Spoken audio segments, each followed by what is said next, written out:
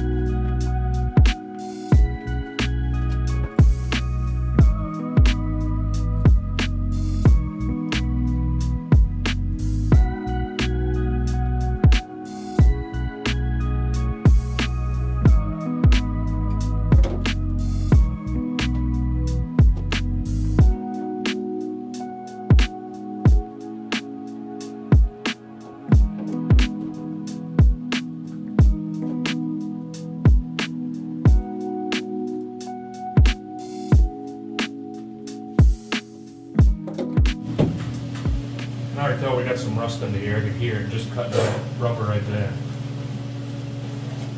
Which I kind of figured was going to be the case because we got some scale down here.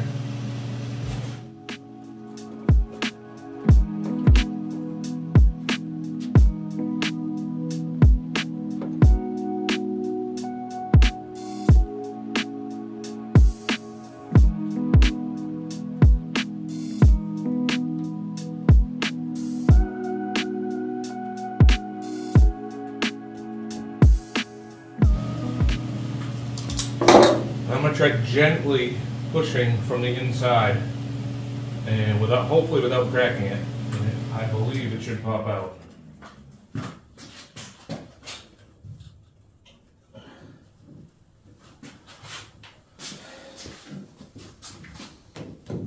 Alright, this side's kind of loose.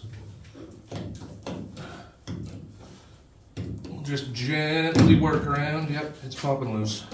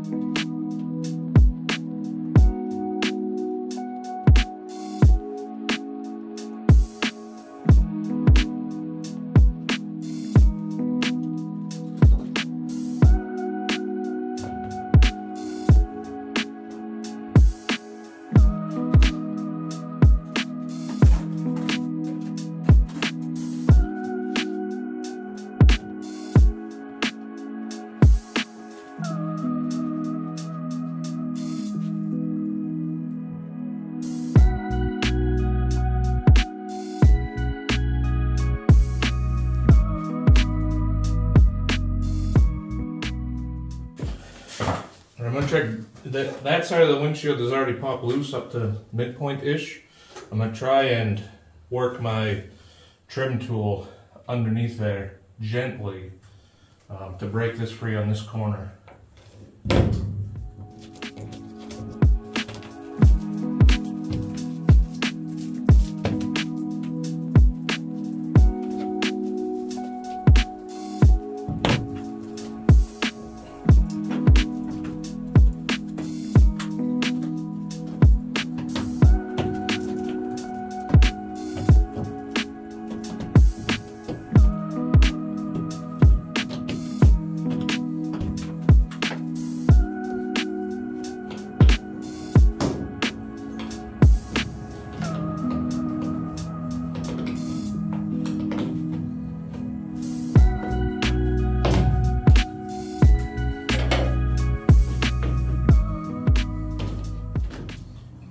Alright, looks like we got it free.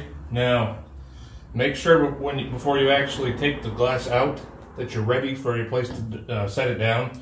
You don't want to have this sitting up here trying to hold it and then trying to clear a space at the same time. And if you have another person, it probably would be a good idea to have them help too, but I'm working solo today. So we're going to pop this out and go set it down at the spot I've already prepared.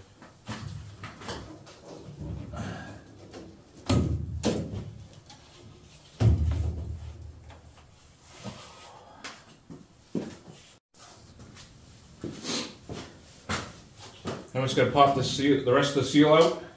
I imagine it's not glued on real great at this point after however long it's been on there. And we can do our rust inspection. Okay, just under it out. Ooh, that does not look good.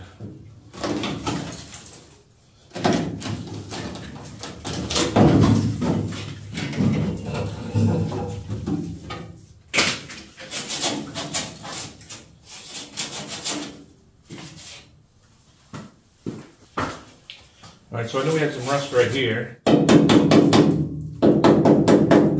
Honestly, wow. It's just pretty scaly surface rust. That can be cleaned up. This up here is worse looking than I thought it would be. I actually wrapped the headliner in before they put the windshield in.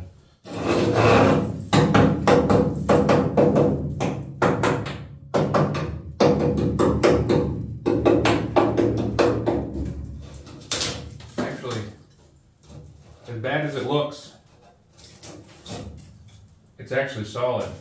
I don't see, at least on this side, anywhere that water has rusted through. A little bit right there. Solid.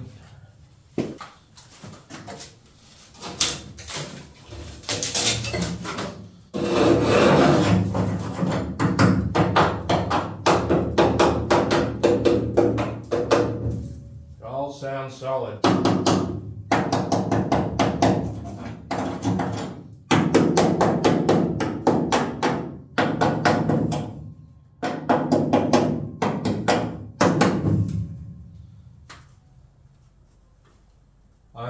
about that. I mean, it looks worse than I was anticipating. Clearly water has been getting in underneath this top part of the seal for a long time.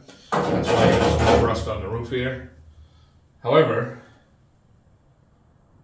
I don't believe that we're going to have to do anything besides just clean it up and put some paint on it.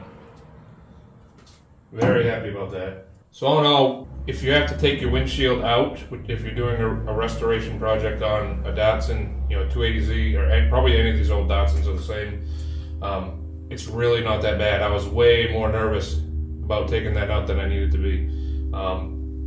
As long as you're patient and don't try and flex that windshield too much when you're pushing it out, and you cut all the rubber off, it'll come out. So don't be too scared about it.